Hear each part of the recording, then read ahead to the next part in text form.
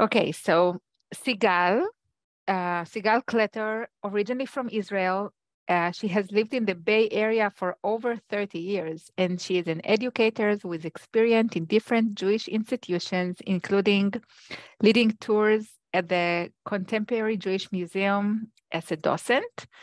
And we are enjoying Sigal once a month for she's making lectures for our healthy aging community and also to the Israeli community. And today, and I I hope you'll enjoy. We are really love Sigal. She's actually full time here, but it's a volunteer.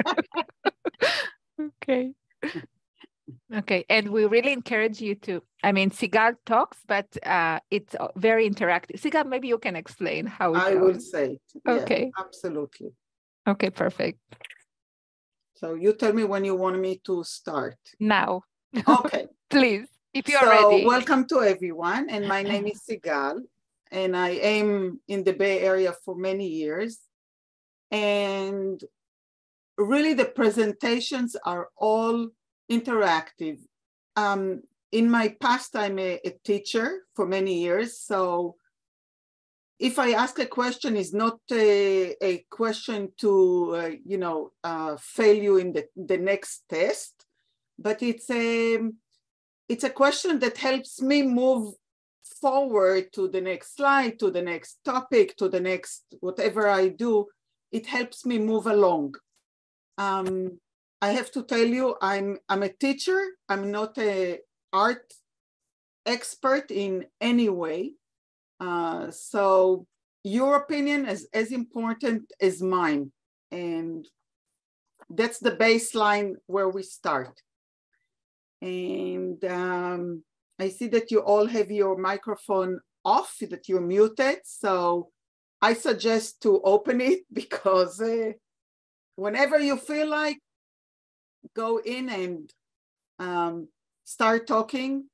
That's how we get started.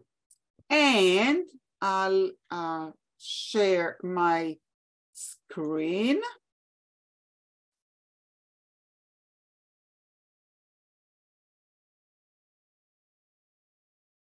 And that's what we're doing today.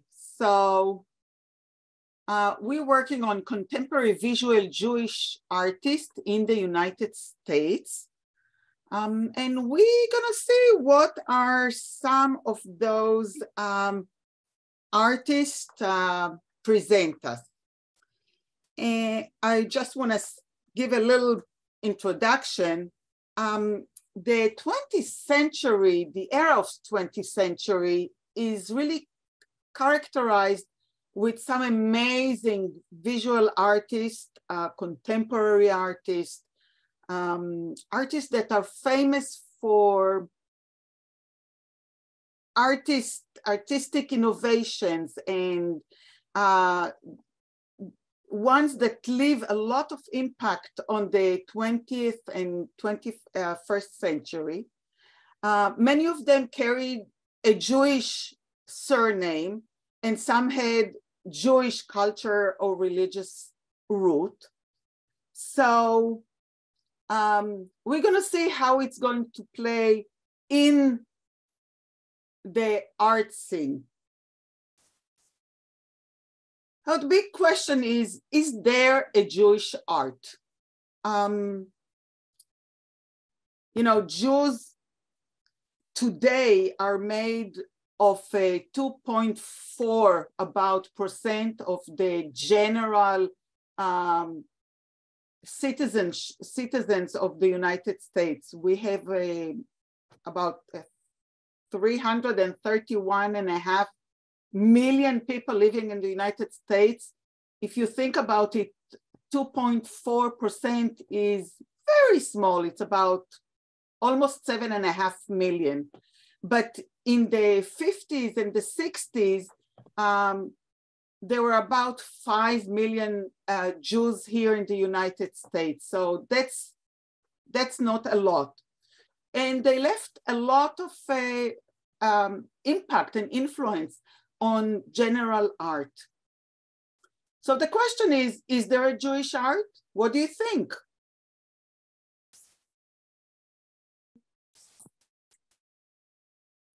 No response. איזה יופי שהיו. Maybe. There's themes in Jewish art, or art made by Jewish people, I suppose. But there's definitely outliers. Okay. So Sorry. Let's think about some really big names that I assume most of us know from. Marc Chagall. Marc Chagall wasn't American. He was just in America for a short while.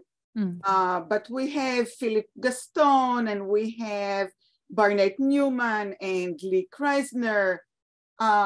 We have Adolf Gottlieb and Roy Lichtenstein now, and George Sigal. So really a lot of them. The question is, what made their art Jewish or not Jewish? So aside from their Jewish birth, what makes certain artists Jewish? And what elements would you expect to define art as a Jewish art? So what do you expect to find in a Jewish art?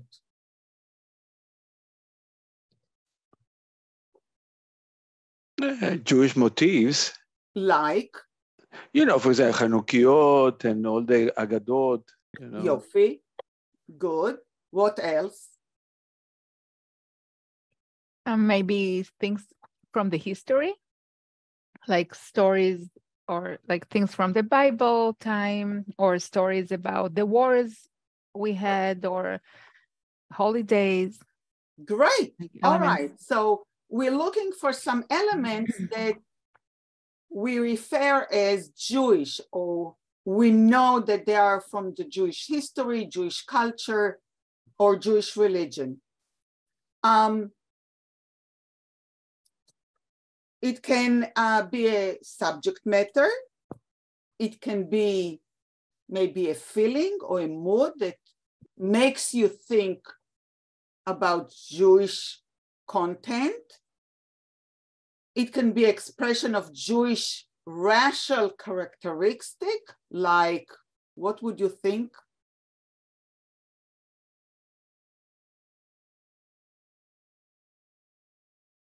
If you see someone with a stramel, a painting with a stramel and the payas on the side, would it be a Jewish character in the painting? I think we can agree that it is. We have, of course, objects that we know, like, as you say, the Chanukiah or Magen David, that are symbols and part of our ritual.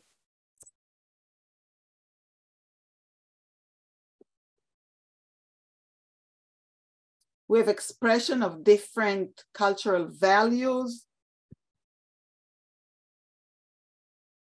Maybe colors, like what colors could be identified with Jewish art? So maybe black and white or blue and white? Because? Well, since Israel was established, so blue and white. Okay. And I think maybe the black is more the traditional. Talit, yes. The talit and the, what the more religious people are wearing on their everyday life. The very religious one, yes. And the question is, can we recognize art as a Jewish art, not as art, as Jewish art by its visual appearance or visual context?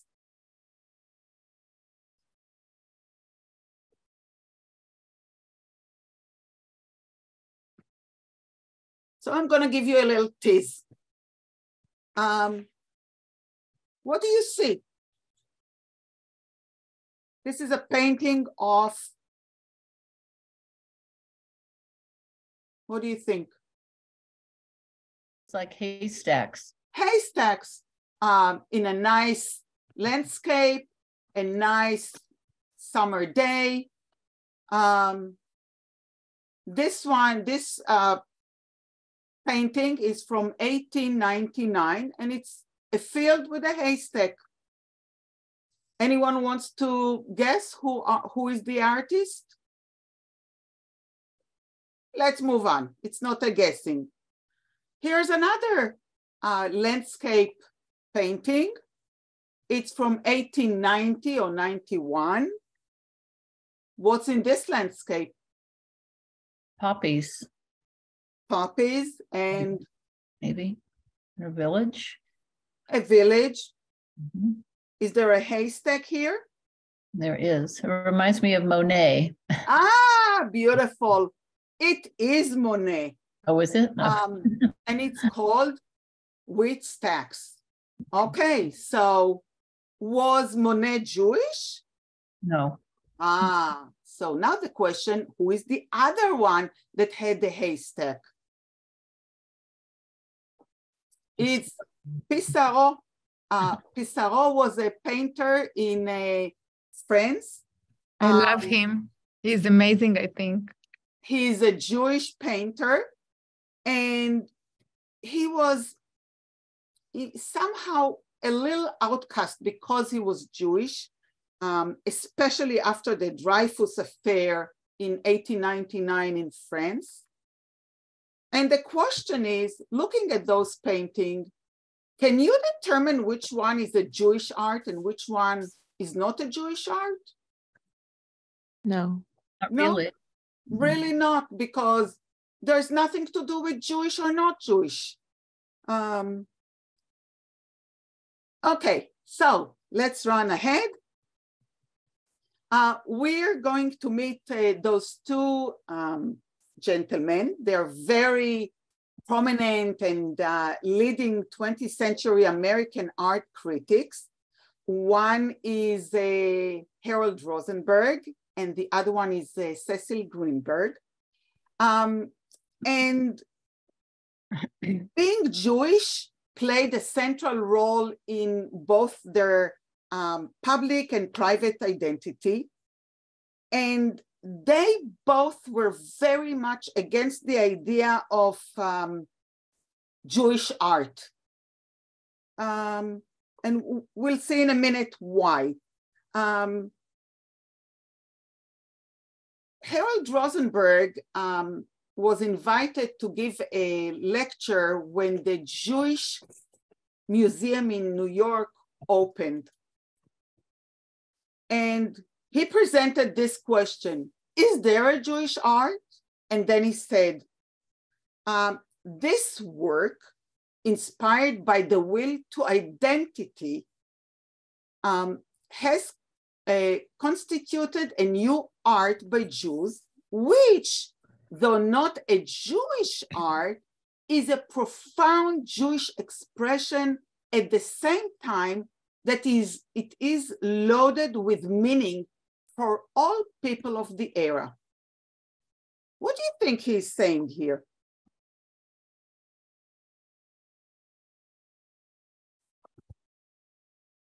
So we are Jewish art is for everyone.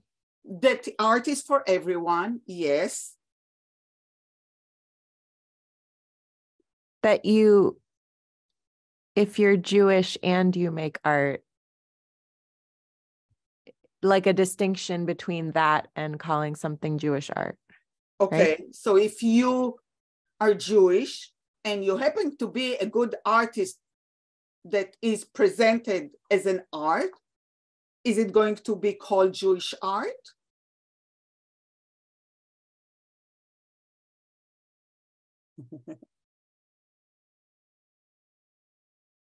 So what do you think?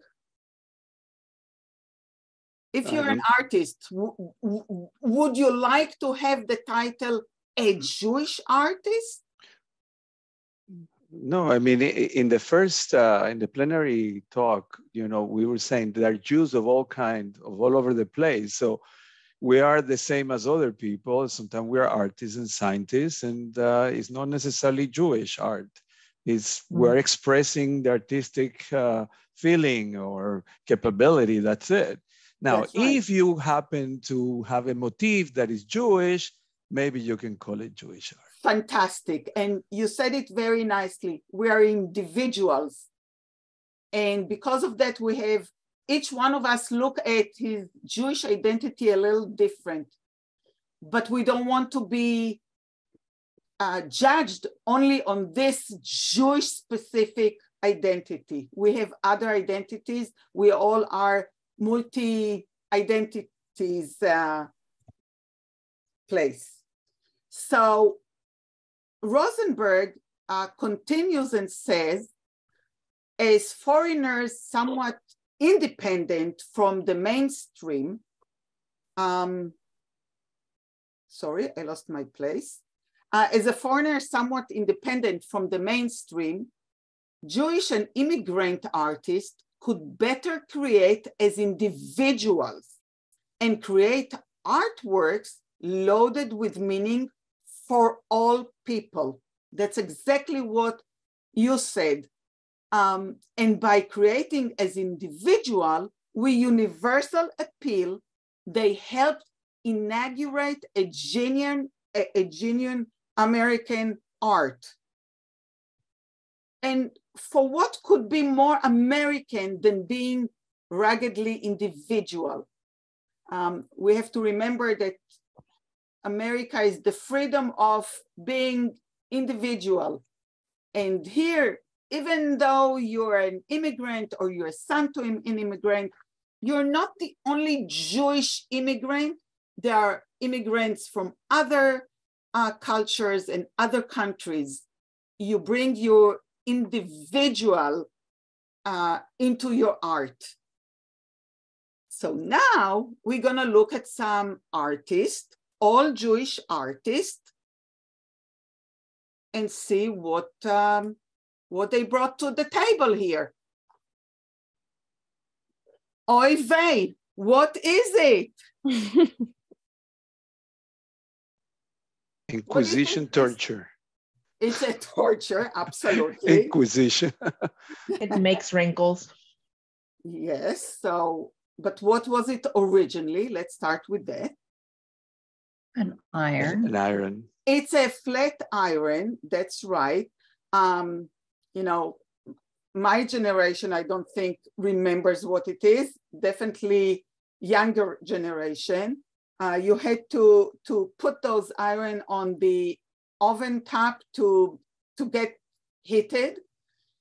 But this artist named Man Ray, he added something to the flat iron here. He added those nails or tacks, or as you said, it's a torture. And he also called it cadeau. Someone knows a little French? Cadeau is hat, I think. It's a present. It's a present. It's a gift. Well, we're looking at it. I don't know if we can call it a gift. While you iron your clothes, you're going to turn it into tatters. I mean, rip it apart. So what does he want to do here? Well, you could look at it as irony, which is kind of funny to say, because in my mind, when I first thought, well, I was just remembering we had the International Holocaust Remembrance Day. Yes. So, you know, they put tattoos on people. They had to use some instruments to do that. And so this is putting pressure on people and making them conform. And the gift is sort of not a true gift, but, you know, a not so subtle statement that this is how some people were treated, and, you know, his commentary on that, basically. Nice. Your association went really to, but it's good. That's what it meant to do. It meant to confront you with this and look for, what do you think? What do you see? What do you observe? So Man Ray was really looking at Duchamp, actually, to take ordinary items and use it somehow differently as art. But here, Man Ray took it to the garment really industry. Who worked with the garment industry in the beginning of Jews sitting in coming to New York? Oh, the shirtwaist factories and all that. Yeah, absolutely. And many call, we call it the schmattes factories, because so many Jews worked in those factories, including the two parents of Man Ray. So maybe he refers to something in the history of Jews.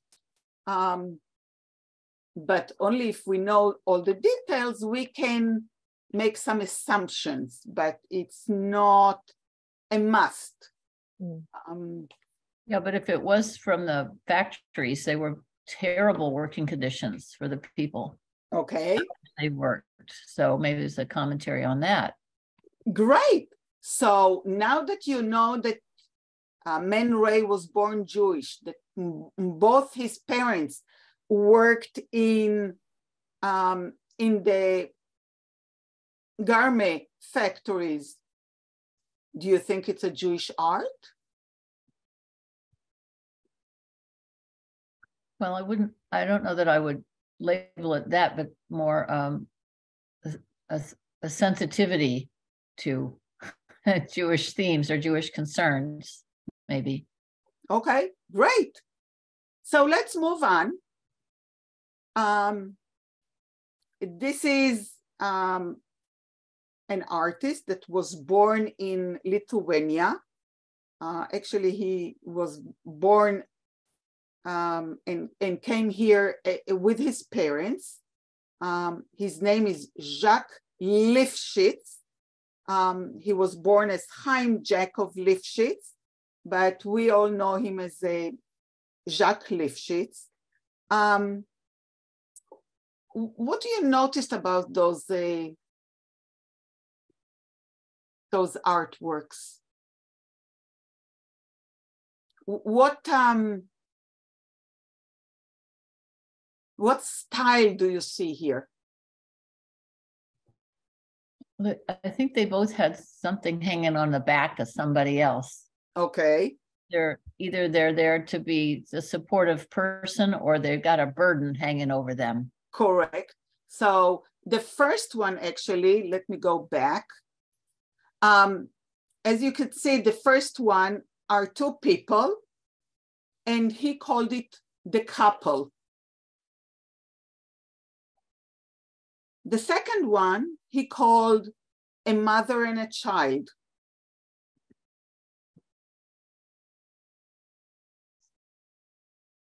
Would you say that there is anything Jewish in here?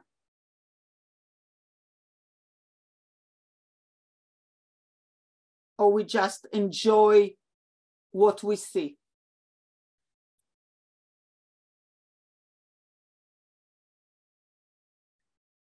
So let's move on. This is a much more, it's later in life that he did this one, and he called it Hagar. Anyone knows what's the story of Hagar? Yeah, she was sent out into the wilderness with Ishmael. That's right. So first of all, she was a servant to who? Sarah. She was servant to Sarah. Sarah is one of our four mothers. And she bore a child to who? Abraham. To Abraham, which is, the first of our patriarchs. And here is Hagar. It's hard to see the details. Can you see any details at all? Or what sense do you get from this sculpture? Is she breastfeeding? That's what I see. Yeah. Nice. So you Mm. see the mother, you see hand, and you see a small child or a face of a small child. Great. So again, it's a mother, and we do get a sense of some kind of a struggle, and we expect mother to struggle on many levels. Of course, of worry is the first thing, but here it's the struggle. Now the question is, just knowing that he took this story from the Bible, does that make it a Jewish art, a Jewish sculpture, or it has a universal concept of a mother and a child and the struggle to keep him alive? Both. I don't think you would know offhand looking at it that it would be Jewish in particular. That's right. Except it's for the name, right? Yes, but could someone who reads the Bible and is not Jewish refer to Hagar as a struggling mother? Mm-hmm. Yeah. But Sigal, another thing, there is, if it is in art, everybody interprets it differently. Correct. So it doesn't, even if they don't know, you're using your experience, your past, and you put into the art that you see. Correct. So you can have different origins, and everybody will take it to his own thing. So that's right. And nicely said, Sagit. My mother always kept saying that a person, wherever they go, they bring themselves along. Exactly. And that means they bring their experience, their past, their knowledge, their what they heard from their parents, their memories, everything goes into that. And that's how we interpret things, because if it's not part of our past, we won't be able to look at it the same way like somebody else. Correct. And that's what makes us unique and individuals. By the way, I was just talking to the phone because Connie tried to join us, and I see an iPhone. Connie, is this you? Okay, good. You've made it. Okay, good. So let's keep going. This is Alexander Lieberman.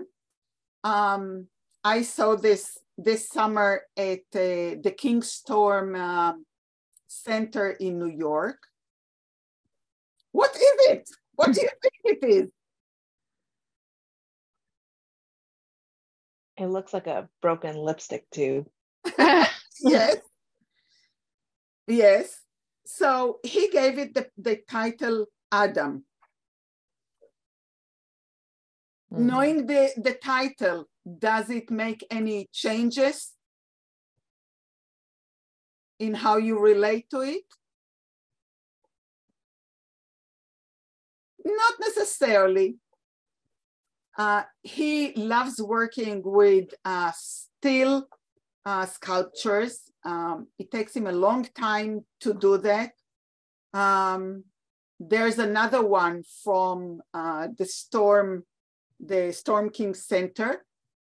What name would you title it?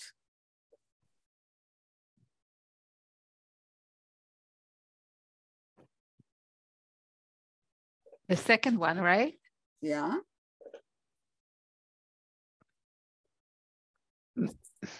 I don't know. It's a weird It's a little name. hard to look at it, huh? It's so he called it Gates of Hope. Do you see any hope coming out from here? Of course. Of course. Okay.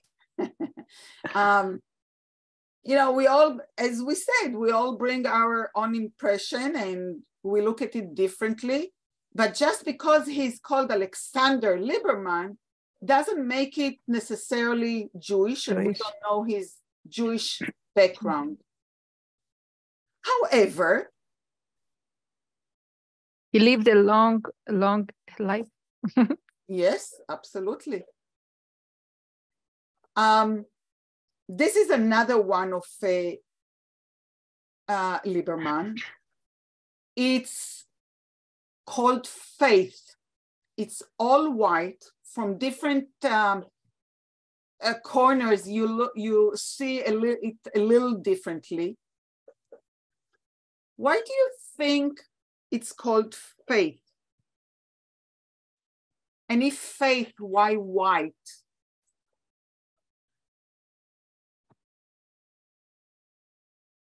I almost see like a dove. Okay. Kind of like the covenant with God after the flood. Wow, beautiful. And if it's a dove, maybe that's why it's white. Right. That's why it's all white. Okay. And also a dove is a symbol of Peace. Peace. Wonderful. So I'm going to give you another piece of information. This sculpture was gifted to the city of Jerusalem in 1984. Why in Jerusalem, from all places?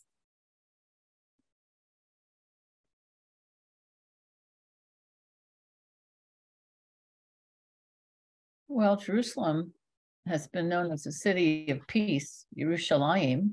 Okay. And also? And who lives in Jerusalem? Center of the Jewish, it's our, I don't know, capital. I don't know what you want to call it. Okay. Capital of the Jewish nation. Our faith base is there. Okay. And only also for Jews can live in Jerusalem? No, all three religious. All main three religions are part of Jerusalem and see it as a special holy city. So does the title faith and the idea that it's in Jerusalem change your perspective a little bit? Yes. Yes. Mm-hmm. I mean, just like the place it should be. It's like the right place to be. Yes. Okay.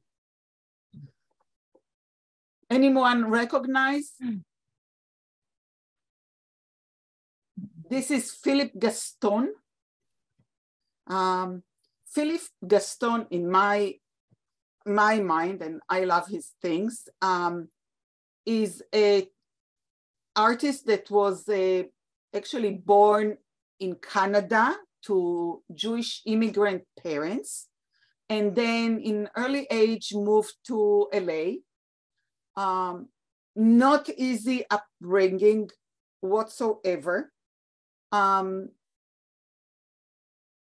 But in about 1970, he changed his art and made it with a lot of icons or symbols that he refers to them as his language. It's a little hard to look at it, but what do you see? Like body parts? Body parts, any particular body parts? Like the vein? I don't know. Maybe veins, okay. It also looks really industrial. Yes. Maybe knees or arms or something. Yeah. Maybe arms or legs, or maybe legs that have the knees. What are those ovals or round things? Oh, it's a weird one, Sigal. I agree. Mm-hmm. Yeah, like pipe fittings or. What feeling does it give you looking at it? Is it a good looking, feeling like, wow, that's so cute, that's adorable? Or it can belong to a different religion. Okay. As far as I'm concerned, I don't know. Okay. Not very pleasant feeling when I see it, when I look at Nice. it. Kind of grotesque. It looks, Grotesque is a good word. Absolutely. it looks as if it's doing a lot of hard work. Hard work, yeah. That's What about the colors? Do you associate any of the colors to something pleasant? No, Not less at all. pleasant. Not really, no. Hmm.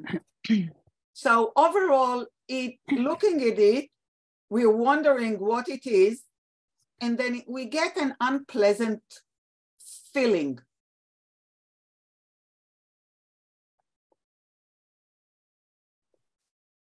Okay, so here we can look and we see better details. It's called the coat, and I think you understand why it's called the coat. What else? Are those like, yeah, are those like the shoes? The soles of- Nice, shoes, or the bottom of the shoes, yes. It looks bloody. Blood, okay. I see, maybe I can see matzah on the left side of the coat. Maybe. And I'm not sure. And matzah might consider the poor people bread, right? No, but maybe it's the Passover story or in part of Maybe. it. Oh, nice, okay. Because there is the blood on the water and then there is the matzah and I don't know. It's hard for me to know to what period of time he was referring. Ah, so that's what he wants you. He wants you to relate it to something and you make your own story. I mean, you know what I have now in mind? That it's just like, it reminds me the Holocaust. And maybe they needed to take their coats off and with all the history that came. And that put came their with them. shoes away. Put their shoes away, have nothing. There is no head because I think maybe a lot of them got lost. And then because of all the history that started long time ago when they were in Egypt, and then they took all of it with themselves, and this is the price Great. they paid. Sagit took it to her association, and what she My related, Jewish association. Okay, so you brought it to your associate, but you looked at it and you said it's not something that makes my eyes, feel comfortable around it. You immediately connected it to other things that you know that might work here.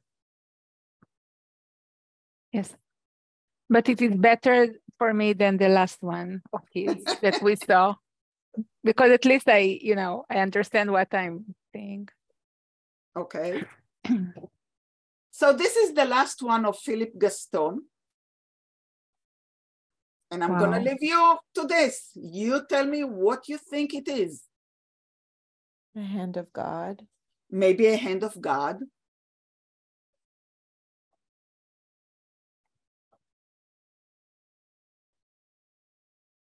Is there some kind of a story or symbols that you read in between the colors and the shapes and the icons here?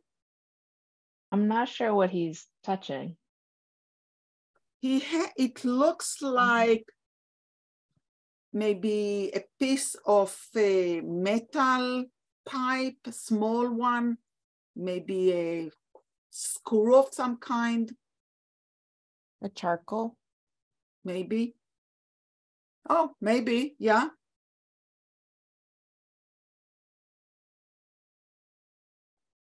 If you were part of this painting, what would you call it? God's fingers. Okay.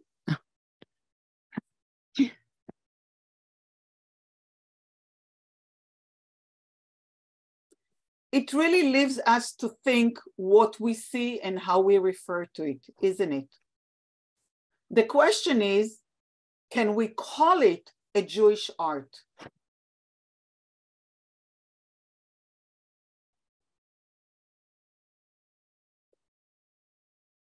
This is Judy Chicago. Judy Chicago, I mean, you can't say that she's not a Jewish artist, and she grew up in a house that wasn't very religious, but her grandparents were, her grandfather was a cantor. So she had this coming into her life. And she has a lot of works that work directly with a Jewish concept or an idea. But otherwise, looking at this, this is a painting that she made with another feminist artist that lives in London. And they together made a whole exhibition called Create Art for Earth. So what do you think the main concept or value that she wants to talk about in this painting is? Environmentalism. Conservation. What clues do you have here to? Or past and present, or past and, yeah, maybe past and present. Okay. I mean, and you know, something that ended, something that is still flourish. So where is Earth coming in here? Or the preservation of Earth? Maybe it is a criticism. Like some kind of criticism that we did what? We logged the forests. We logged it, so we chopped the trees that we actually live on. We almost chopped what gives us livelihood in many things, in many ways. Is a Jewish concept or a Jewish approach shines through this? It's Jewish and universal. Nice. Okay. So maybe because Judy Chicago, she was born Cohen, Judy Cohen grew up in a Jewish family and heard about it, went to a Sunday school, knew how Jews treat the environment, how trees are important in Jewish life. Maybe that brings her to be even a more of a fighting for the environment, fighting for nature. Another one of Judy Chicago, and I admit I just love her things. What do you see here? She's dying. End of life, maybe. Yeah. Fetal position. So she's saying, will I leave as I arrived? Mm-hmm. Wow. Isn't it beautiful? And wow, it is very strong. This at the De Young, it was so good. That's right. That's right. It was fantastic. Amazing. So, you know, these are anxieties that we all have. How will I, at some point, you know, I look at Ava, pretty young, but, you know, at some point we all have to, those thoughts comes through our mind. How will I die? And what would I leave behind me?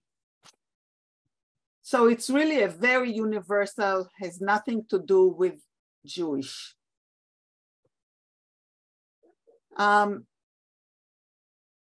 We moved on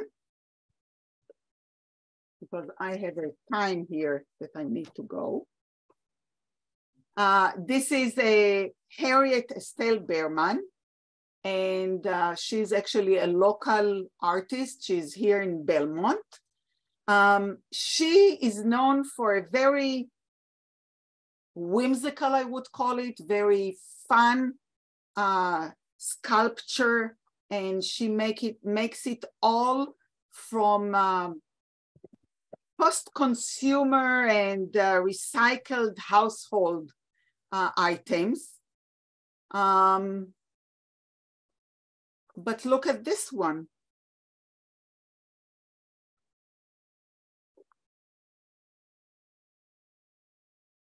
Wow. Very Jewish. Is it a Jewish art? This is yes. Yes.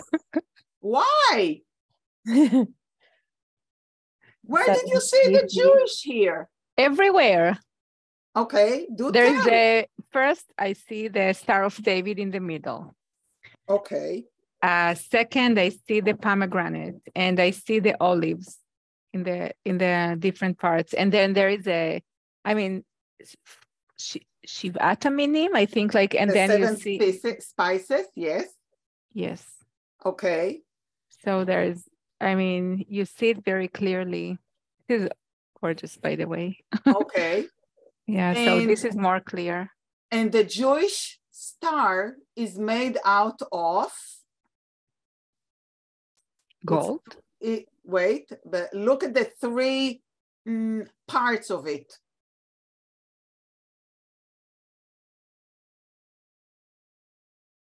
Doves. It's not a dove. It's a symbol that we use, hopefully, every day when we recycle. Do you see the arrows of recycle? Yes. It goes reuse. Oh, I see. Do you see it now? Yeah. So she really took the environmental and the recycle concept and put it into a Jewish concept. And we definitely can call it, in my mind, a Jewish art.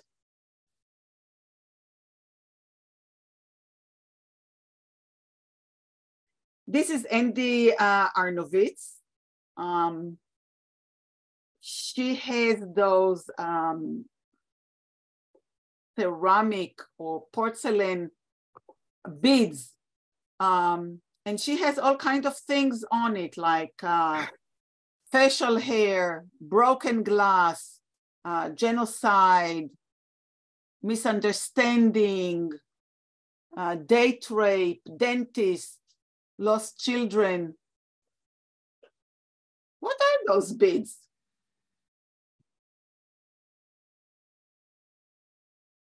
Do they have to do with like commandments? I don't know. Maybe. Maybe expression to all the hard and bad things that the Jewish people went through at the beginning of the century and the last one. Okay. I So mean, she called it the worry beads. Do we all have worries? of course not. Of course. So do those beads have to be Jewish worries? They're No. very open, right? So now let me tell you, about 15 years ago, this lady moved from Missouri. She's was artist here in Missouri. She moved to live in Jerusalem with her family. The question is, knowing that she actually lives in Jerusalem, do those beads make more sense?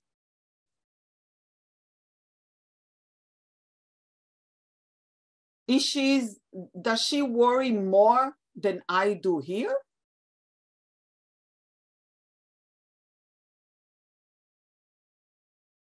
Not necessarily. Are those beads are more Jewish worries than regular worries?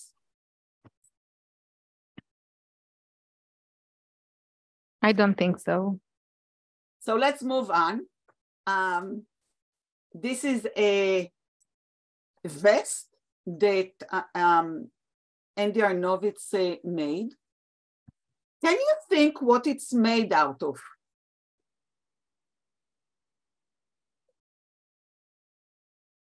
I'll make an Air? enlargement. Oh, wow. Oh, wow. What do you think it is? Mezuzot. Mezuzot.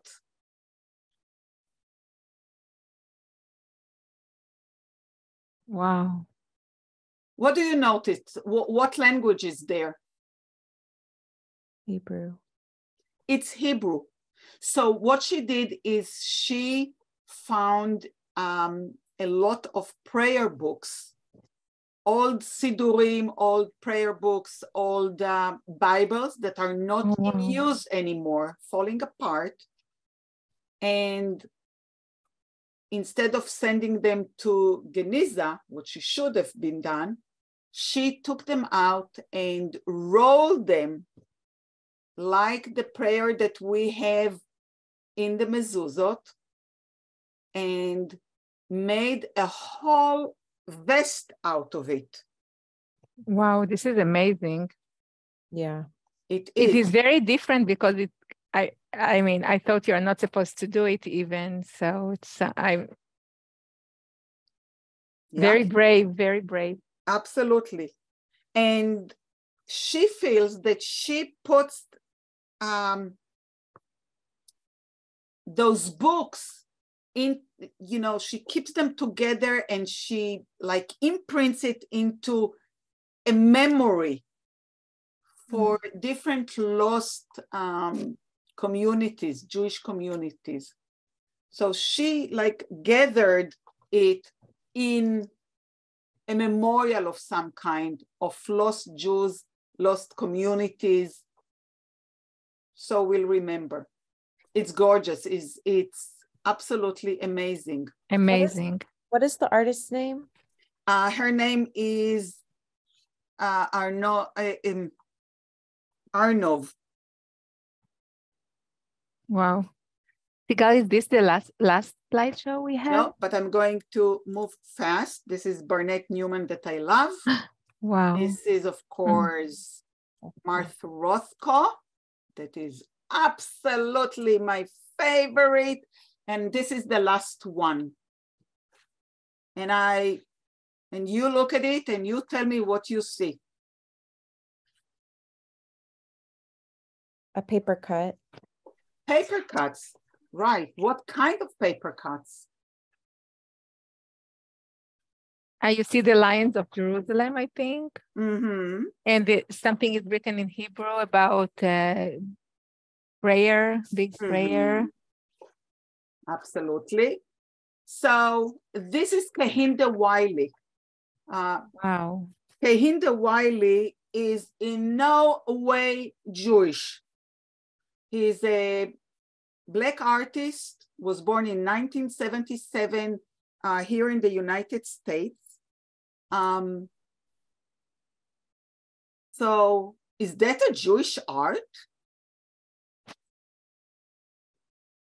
It involves Jewish elements, but I'm not sure it is Jewish art. Oh, so the story with Kehinda Wiley is that he worked with the Jewish Museum in New York that have few, because not many are left, from this craft that was paper cuts.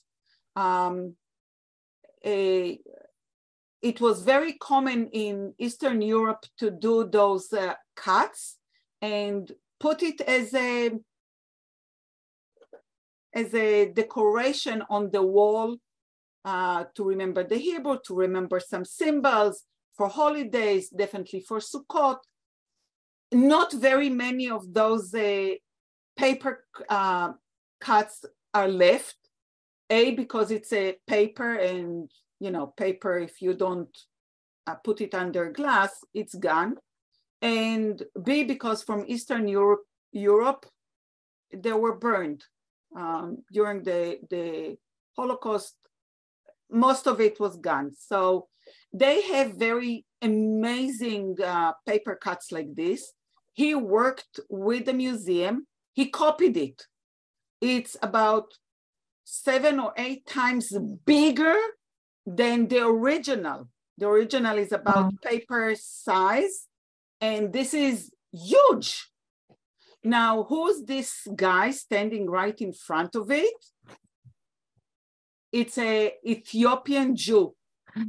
Wow, And this that is brings gorgeous. us again to the keynote. You know, we come in different shapes and different colors, and we can be Jews. So Kehinde Wiley is not Jewish, but is the art itself Jewish? Amazing. Sigal, thank you so much. It was fascinating, really. My pleasure. I really want to leave this question if the artist want to be artist or want to be defined as Jewish artist. Amazing. Thank you so much. I appreciate all the hard work you were doing. Thank you. Thank you. And we are moving to the next session to make sure that the last one. Okay. Yeah. Thank you very much, everybody. Bye. Bye-bye.